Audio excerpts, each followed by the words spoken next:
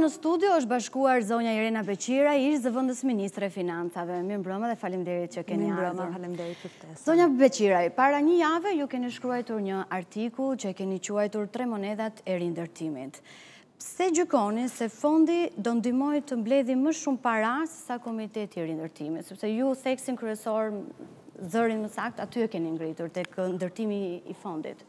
Unë mendoj që ka disa mënyra për të grumbulluar dhe për të gjetur fondet e nevojshme për rindërtimin, po ajo që do të ishte më efikasja, më shpejta dhe më eficientja është ndërtimi i fondit shqiptar të rindërtimit ose të rimbëkëmjes, i cili duhet të funksionojë si një trust fond, ku trusti mund të jetë një nga partnerët e zhvillimit banka botërore, do të mendoja unë, dhe do të ndërtohej ose do të menaxhohej nga një komitet i cili ose bord drejtues i cili drejtohet nga qeveria dhe ka në pjesëmarrjen e vet donatorët më të mëdhenj.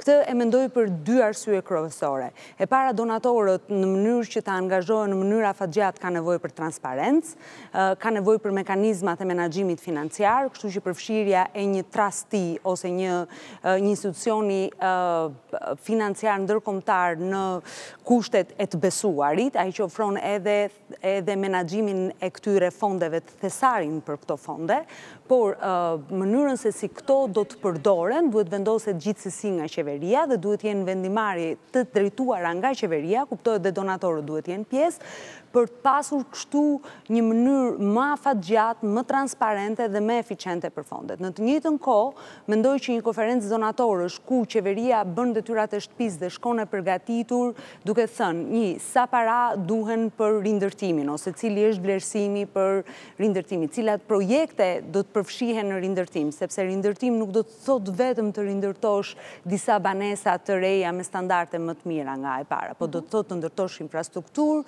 do të thotë të ndërtosh shkolla, të ndërtosh qendra sportive, të ndërtosh ujësiellca apo edhe rrugë për të hapur lagje të reja nëse do të jetë e nevojshme. Dhe në përgjithësi donatorët kërkojnë që të shikojnë që fondet e tyre kontribojnë kryesisht dhe investohen në mënyrë që të ofrojnë një rritje të qëndrueshme. Atëherë, cila mund të jetë një mundësi tjetër që buxheti të mbështesë rindërtimin? Për shembull, nëse do anuloheshe rruga Milot-Balltren? E kam dëgjuar shpesh herë këtë teori në për gazeta, po më lejoni t'ju them që sot buxheti i shtetit ka mundësi që 6 miliard lek, më falni, ose që janë rreth 57 milion euro, të cilat i kishte të projektuara për investime të reja, të mund t'i kanalizojë tek rindërtimi. Nuk mendoj që duhen të prekur projektet ekzistuese që ka buxheti i shtetit, sepse ato duhet vazhdojnë, nuk mund të lëmë rrugët apo punët e tjera rrugëve dhe të rindërtojmë vetëm banesat, sepse duhet mendojmë edhe për 2 milion shqiptar të tjerë, të cilët duan të vazhdojnë të jetojnë, të kenë një ekonomi solide dhe më të mirë vitin e kaluar, kështu që unë nuk shikoj shumë hapësira në buxhet. Mendoj që qeveria mund të ketë mundësi të shkojë deri tek një deficit buxhetor 2.2, që do të thotë edhe 6 miliard lek të tjera, pra nga buxheti i shtetit për 2020-ën, mendoj që mund të ketë aty tek rreth 12 miliard lek. Nuk besoj se do të ketë më tepër hapësirë fiskale.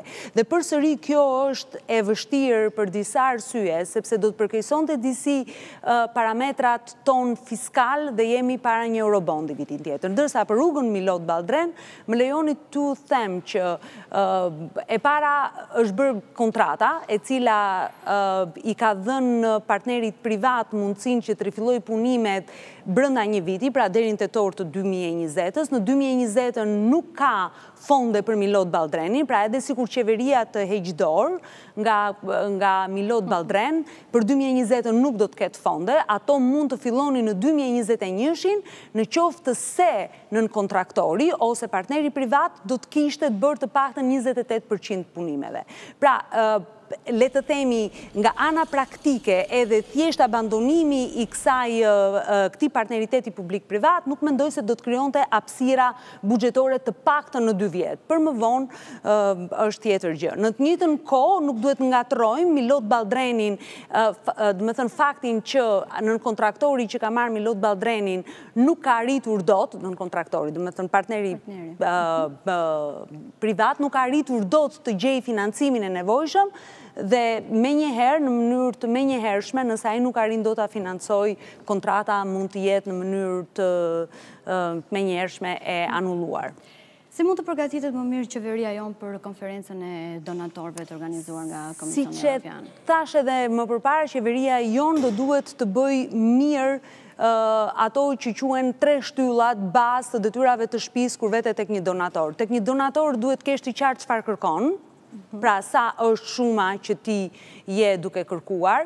Në të njëjtën kohë do duhet kesh një strategji se si do të investohen këto fonde, pra ku do të hidhen këto fonde, përveç rindërtimit, si këto fonde do të ndihmonin një zhvillim afatgjatë dhe qëndrueshëm, dhe elementi 3 dhe shumë i rëndësishëm është transparenca. Qeveria duhet ketë dhe të prezantojë tek donatorët të gjitha mekanizmat se si do të ofrojnë përdorimin me transparencë të këtyre fondeve. Prandaj në atë artikull kam propozuar krijimin e fondit të rindërtimit, ku donatorët i hedhin parat në atë fond, i cili nuk kalon domosdoshmërisht nga buxheti, dhe qeveria shqiptare ka një proces të tillë. Banka Botërore ka pasur një trust fond me Bankën Botërore për projektin Afmis, kështu që mund ta replikojë të njëjtën mënyrë, në mënyrë që t'u ofrojë donatorëve sa më shumë mundësi, siguri dhe transparencë që këto fonde do të përdoren për të mirën e publikut. Domethënë duhet të mbajmë një qëndrim proaktiv. Po, duhet të mbajmë një qëndrim proaktiv. Unë mendoj se i kemi të gjitha mundësit që ta bëjmë këtë, sa më shumë para të mblidhen në këtë fond dhe prioritetet i vendos qeveria. Unë i preferoj këtë mënyra më shumë se sa ndihma që do t'japi Turqia duke ndërhyrë vetë dhe duke ndërtuar në mënyrë të direkte në komunitet. Këto janë më të mira, sepse më mirë se sa qeveria, nuk besoj se ka ndonjë institucion tjetër, qoftë edhe donatorësh apo ndihme të huaj, që di se ku janë prioritetet dhe ku na pikon çatia. Shumë faleminderit. Faleminderit.